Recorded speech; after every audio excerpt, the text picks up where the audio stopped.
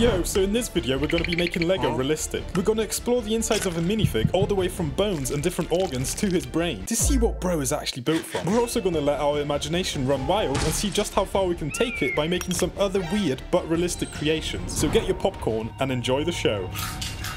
So to get some inspiration, I bought this model of a human body, and we can see all the different organs and stuff. But the main structure of it all is the bones. So we should cut a minifig in half. I'm sorry, buddy. And this will give us an empty shell that we can work with. So we could just be lazy and use an existing Lego skeleton minifig and just slot it inside. But I want a bit more detail than that, so let's start from scratch. And I'm just going to simply try to remake a skeleton by using individual bones. I started making some bones for the feet, and initially I only gave him a main bone and then one big toe. But that didn't look quite right, so I actually ended up splitting the toe into two. Now he's got all the balance he needs. So next I worked my way up and added some vertical bones to make his leg. We got the ankle, the shin bone, then a smaller bone, and then this big thigh femur bone. Fun fact, it's actually the strongest bone in your body. Yeah, I'd say that's pretty strong. Alright, and then we can top it all off with a little kneecap. Cool, so we have a full minifig bone leg now. Alright, and now we can quickly model a hip bone, which will be used to connect the leg to the rest of the body later on. So a quite important part of your skeleton is the spine. It's basically the piece that holds everything together. So to make it for our little friend, I basically made a cube-like bone, then copied it a bunch of times. But the higher you go, the smaller the bones get, just like in an actual human spine. And then I also wanted to add in that spine-like curve to the bones. Cool, so our boy has a spine now. So next we need to add some ribs, which also act as extra support. So I made 5 of these on each side. Actual humans have like 12 of them, but a minifig is a lot smaller and blocky, so it should be enough. Okay, so I wanted to take a short break from looking at the insides of a minifig, so I also bought this mysterious box. Ah, weird, it says fragile on it.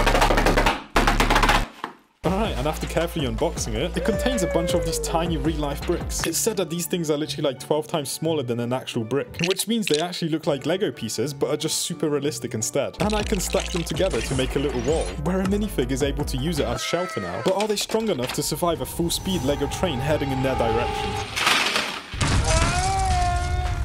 I mean, maybe if we used something to hold the bricks together, they'll actually be stronger. Like if we look online, people build some crazy things with them. But I'm too impatient to be doing mini bricklaying. Instead, let's see if we can use these bricks as dominoes. So I spent a bit of time carefully placing the bricks vertically. Alright, let's give this a go.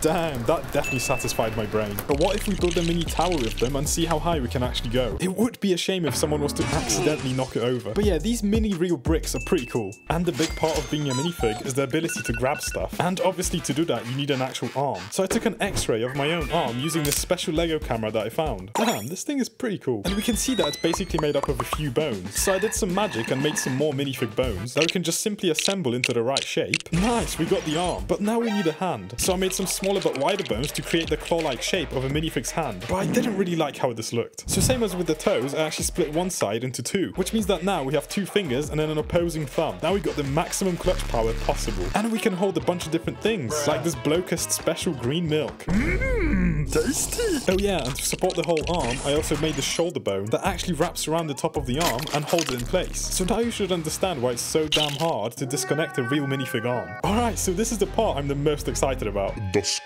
So I brought in some raw calcium and started molding it into shape, like even including a little portion for the stud on the top. And then I pulled out a bit on the bottom to make room for the teeth later. And we also need a couple of eye holes. Nice! It looks pretty good so far. But next let's add in the jawbone and make sure that it's able to connect to the rest of the skull. So now it's movable, but it still doesn't look complete because we need to add in the chompy chompers. So I used the cube and turned it into a tooth. Then copied that a few times. I made each one slightly smaller. Bro is looking goofy. So let's also do the same thing for the bottom jaw. And now he can properly bite down on things. Just make sure not to stick your finger in his mouth. So I got another package in the mail, and this time it's full of these tiny realistic grass pieces. And just like the bricks from earlier, these are a fraction of the size of the real thing. I also got this green kinetic sand, so we can use that as a first base layer of grass, and then add the grass pieces on top. So now we can make any Lego set look more alive. My mum told me to go outside for once and touch some grass. Bruh. Even the minifigs can enjoy the beauty of nature now. So if we combine the brick pieces to make a little countryside wall, and add a lot of these grass pieces, we can actually make a cute little realistic Lego environment. And now the minifig can just lie down in the middle of it all and just relax. Dang, so much for wanting a bit of peace.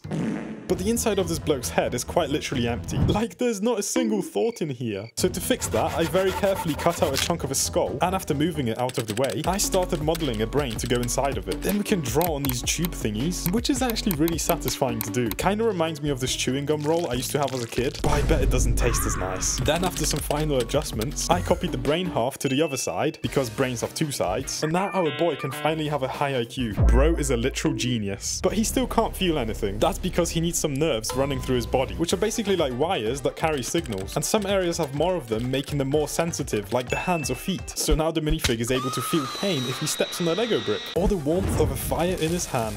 Hey yo, there's a fire!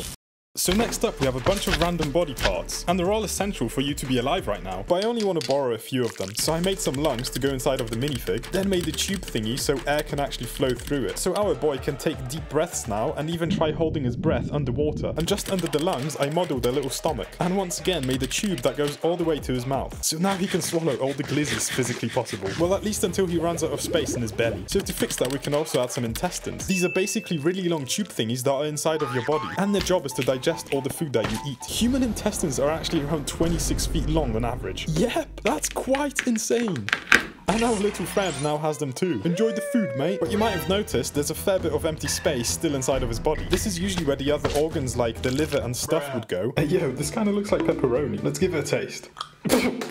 But he's just a minifig. He doesn't need any of that. Alright, so I just thought of another way that we could make an actual real-life minifig more realistic. What if we use an app on my phone and walk around me to scan my head while I just awkwardly stand there? Then once we got the scan, we can send it over to my laptop and do some cleanup, then get the big boy printer up and running, and wait for a few minutes. And just like that, we ended up with this mini realistic version of my head that we can actually slot onto a minifig torso. So now this is literally mini BLOKEST. Bro literally looks identical to me. And then we can also give him this more realistic multi-joint minifig with actual mini fingers. Damn, bro looks like a human. Alright, so the insides of this minifig are looking pretty good. But I just realized that he can't really move at all because he literally doesn't have any muscles. Bro can't even stand up on his own. So let's make his life a bit better and start making some muscles. Like these toe muscles, some leg and hip muscles, some core muscles. Bro definitely didn't skip shoulder and neck day. Then he's got a few muscles in his arms and big finger muscles for maximum clutch power when holding stuff. And then I also made sure to give him some jaw muscles for all the chewing he needs to do. But yeah, bro is built different now and he can use his new strength to do a bunch of different things. Even like sick looking backflips. Let's go! But we did forget one thing, because right now the minifig is technically lifeless. The boy is literally missing a heart. So I dug out a reference heart that we can use and started modeling it. It was a bit of a sweaty process because I wanted to make sure I get this right. But after carefully molding stuff into shape, we can slot the heart into his chest and it should start beating any second now.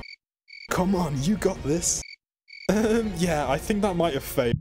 Oh, never mind. There we go. Damn, that's a strong heart. So yeah, he's actually alive now, even though half of his body is exposed. But if you wanted to know what an inside of a minifig actually looks like, this is it. Well, thanks for watching, and let me know what else I should do with Lego in the comments below.